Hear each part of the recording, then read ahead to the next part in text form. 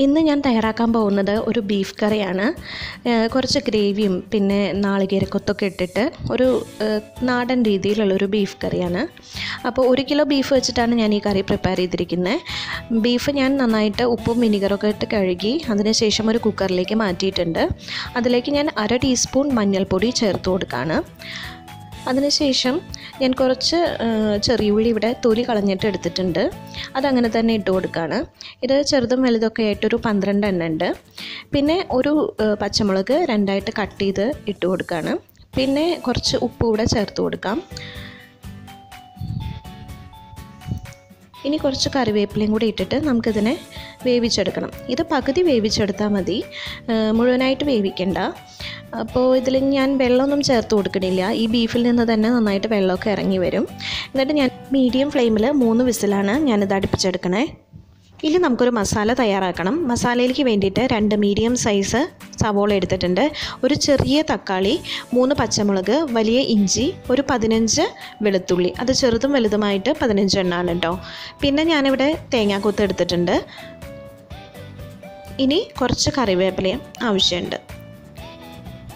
ഇനി ഞാനിവിടെ ഒരു ചെറിയൊരു ഉരുളിയാണ് വെച്ചിരിക്കുന്നത്. ഇതിലേക്ക് ഞാനൊരു 3 ടേബിൾ സ്പൂൺ ഓയിൽ ഒഴിച്ചു കൊടുക്കുകയാണ്. ഇനി ഇതിലേക്ക് നമുക്ക് ഈ ഓയിലൊന്ന് ചൂടായിട്ട് വരുമ്പോൾ ചതച്ച് വെച്ചിരിക്കുന്ന ഇഞ്ചിയും വെളുത്തുള്ളിയും 2ആയി കട്ട് ചെയ്ത് വെച്ചിരിക്കുന്ന പച്ചമുളക്, കറിവേപ്പിലയും കൂടിയിട്ട് നന്നായിട്ടൊന്ന് വഴറ്റിയെടുക്കാം. ഇതൊന്ന് മൂത്ത് വരുമ്പോൾ നല്ല സ്മെല്ലൊക്കെ വരാൻ തുടങ്ങും. അപ്പോൾ നമുക്ക് തേങ്ങാക്കൊത്തും കൂടി ചേർത്ത് കൊടുക്കാം. തേങ്ങാക്കൊത്ത് ഇതിൽ ചേർത്ത് കൊടുത്ത് ഇതിൽ മസാലയൊക്കെ ഈ തേങ്ങാക്കൊത്തിലേക്ക് പിടിച്ചിട്ട് വരുമ്പോഴും അപ്പോൾ ഒരു നല്ല ടേസ്റ്റാണ് തേങ്ങാക്കൊത്ത് കഴിക്കാനായിട്ട്. ഇതൊന്ന് നന്നായിട്ട് വഴറ്റി കൊടുക്കാം. ഇഞ്ചിയുടെയും വെളുത്തുള്ളിയൊക്കെ ഒന്ന് മൂത്ത് കളർ മാറി വരുമ്പോൾ ഞാനിവിടെ 2 സവോള നല്ല കനം കുറച്ച് അരിഞ്ഞിട്ടുണ്ട് നീളത്തിൽ. അപ്പോൾ അതൊന്ന് ചേർത്ത് കൊടുക്കുകയാണ്. ഇനി ഇതിനെ നന്നായിട്ട് വഴറ്റിയെടുക്കണം. ഈ സവോളയുടെ കളറൊക്കെ മാറി നല്ല ബ്രൗൺ കളറായിട്ട് വരുന്നവരെ നമുക്ക് വഴറ്റി കൊടുക്കാം. ഈ സവോളയൊക്കെ നന്നായിട്ട് വഴഞ്ഞ് വരുമ്പോൾ നന്നായിട്ട് എണ്ണയൊക്കെ തെളിഞ്ഞ് വരും. അപ്പോൾ ആ എണ്ണയിൽ നിന്നൊക്കെ വിട്ട് കിടക്കുന്ന പോലെയൊക്കെ തോന്നും നമുക്ക്. അത്രയൊരു പരുവത്തിൽ നമുക്കിതിനെ വഴറ്റിയെടുക്കണം. സവോളയിലേക്ക് നമുക്കിപ്പോൾ ഒരു നുള്ള് ഉപ്പ് ചേർത്ത് കൊടുക്കാം, പെട്ടെന്ന് വഴഞ്ഞ് കിട്ടാൻ വേണ്ടിയിട്ട്. ഇപ്പോൾ ഈ സവോളയൊക്കെ നന്നായിട്ട് മൂത്ത് വന്നിട്ടുണ്ട്. ഇനി നമുക്കിതിലേക്ക് പൊടികൾ ചേർത്ത് കൊടുക്കണം. അപ്പോൾ പൊടികൾ ചേർക്കാൻ നേരത്ത് നമ്മുടെ ഫ്ലെയിം സിമ്മിലാക്കിയിടുക, അല്ലെങ്കിൽ പൊടികളൊക്കെ കരിഞ്ഞു പോവും. അപ്പോൾ ഞാൻ ഇതിലേക്ക് ഇനി 1/2 ടീസ്പൂൺ മഞ്ഞൾപ്പൊടി ചേർത്ത് കൊടുക്കുകയാണ് ആദ്യം.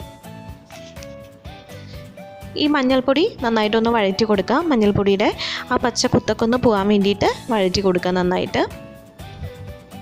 അതിനുശേഷം നമുക്ക് 2 ടീസ്പൂൺ മല്ലിപ്പൊടി ചേർത്ത് കൊടുക്കാം. മല്ലിപ്പൊടിയും ഇതുപോലെ തന്നെ നന്നായിട്ട് വഴറ്റി കൊടുക്കുക. ഇനി ഇതിലേക്ക് 1/2 ടീസ്പൂൺ കുരുമുളകിൻ്റെ പൊടി, 1/2 ടീസ്പൂൺ പെരുംജീരകത്തിൻ്റെ പൊടി. ഈ പെരുംജീരകത്തിൻ്റെ പൊടി ഞാൻ പെരുംജീരകം ഒന്ന് റോസ്റ്റ് ചെയ്തിട്ട് മിക്സിയുടെ ചെറിയ ജാറിലിട്ട് പൊടിച്ചെടുത്തിട്ടുള്ളതാണ്. ഇനി 1 ടീസ്പൂൺ ഗരം മസാലയുടെ പൊടി. ഇതെല്ലാം നന്നായിട്ട് ചേർത്ത് മിക്സ് ചെയ്ത് കൊടുക്കുക.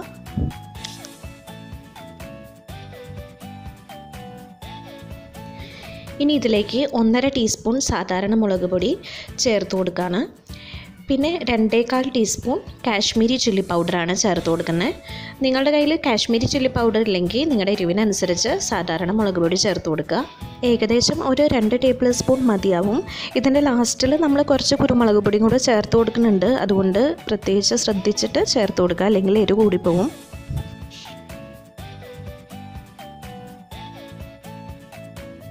മുളകൊക്കെ നന്നായിട്ട് മൂത്ത് വരുന്നൊരു സ്മെല്ല് വരും. അതുവരെ ഇതൊന്ന് നന്നായിട്ട് ഇളക്കി കൊടുക്കുക. ഇനി ഇതിലേക്ക് തക്കാളി ചെറിയ കഷ്ണങ്ങളാക്കി അരിഞ്ഞു വെച്ചത് ചേർത്ത് കൊടുക്കാം. നന്നായി ഇളക്കി കൊടുക്കാം. 1 മിനിറ്റ് ഒന്ന് ജസ്റ്റ് വഴറ്റിയാൽ മതി. തക്കാളി വേവുന്ന വരെ ഒന്നും വെയിറ്റ് ചെയ്യണ്ട.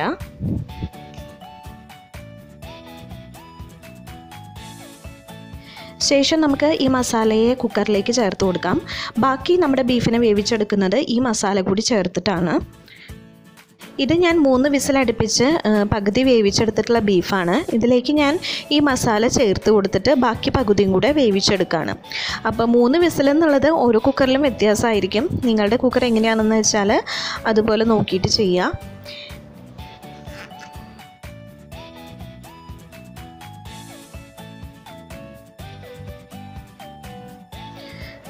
അപ്പോൾ ഇവിടെ ബീഫ് നന്നായിട്ട് വെന്തിട്ടുണ്ട്. ഞാൻ 3 വിസിലും കൂടെ അടുപ്പിച്ചെടുത്തു.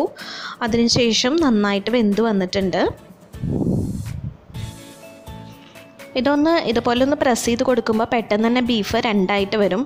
അപ്പോൾ നമുക്ക് ഇത് വെന്തിട്ടെന്ന് മനസ്സിലാക്കാം. ഇതിന് ഞാനിപ്പോൾ നേരത്തെ മസാല ഉണ്ടാക്കിയ അതേ പാത്രത്തിലേക്ക് മാറ്റിയിട്ടുണ്ട്. എന്നിട്ട് ഇത് നമുക്ക് അടുപ്പിൽ വെച്ച് ഒന്നും കൂടെ ഒന്ന് തിളപ്പിച്ചെടുക്കാം. ഇതിലിപ്പോൾ അത്യാവശ്യത്തിന് ഗ്രേവി ഉണ്ട്. നിങ്ങൾക്ക് ഇനി ഗ്രേവി വേണം എന്നാണെങ്കിൽ നല്ല തിളച്ച വെള്ളം തന്നെ ഒഴിച്ചു കൊടുക്കുക. അടുപ്പിൽ നിന്ന് നേരിട്ട് തിളച്ച വെള്ളം ഒഴിച്ചു കൊടുക്കണം. തിളച്ചാറിയ വെള്ളം ഒന്നും ഒഴിച്ചു കൊടുക്കരുത്. അതുപോലെ തണുത്ത വെള്ളവും ഒഴിച്ചു കൊടുക്കരുത്. ഇത്ര നേരം നമ്മൾ ഉണ്ടാക്കിയെടുത്ത ആ കറിയുടെ ടേസ്റ്റൊക്കെ നഷ്ടപ്പെടും അങ്ങനെ വെള്ളം ഒഴിച്ചു കൊടുക്കുമ്പോൾ.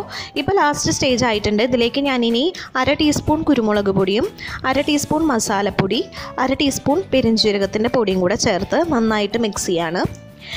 പിന്നെ എരിവ് നോക്കിയിട്ട് കുരുമുളക് പൊടിയുടെയൊക്കെ അളവ് നിങ്ങൾക്ക് കുറയ്ക്കുകയൊക്കെ ചെയ്യാം കേട്ടോ. എന്നിട്ട് നന്നായിട്ടൊന്ന് ഇളക്കി കൊടുക്കുക. ഇത് നന്നായിട്ട് ഇനി തിളച്ച് വരണം.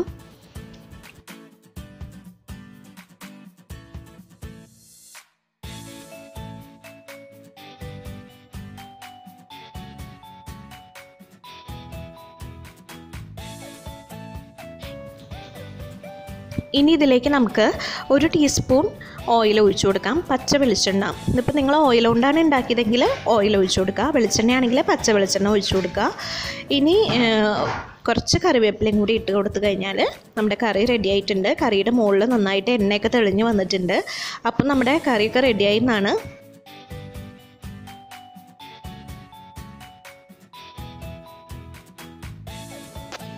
ഈ റെസിപ്പി നിങ്ങൾക്ക് ഇഷ്ടമായെങ്കിൽ ഒന്ന് ലൈക്ക് ചെയ്യാനും ഷെയർ ചെയ്യാനും മറക്കരുത്. ആദ്യമായിട്ട് കാണുന്ന ആരെങ്കിലും ഉണ്ടെങ്കിൽ സബ്സ്ക്രൈബ് ചെയ്യുക. തൊട്ടപ്പുറത്തെ ബെല്ലൈക്കണിലും കൂടെ ഒന്ന് പ്രസ് ചെയ്യുക.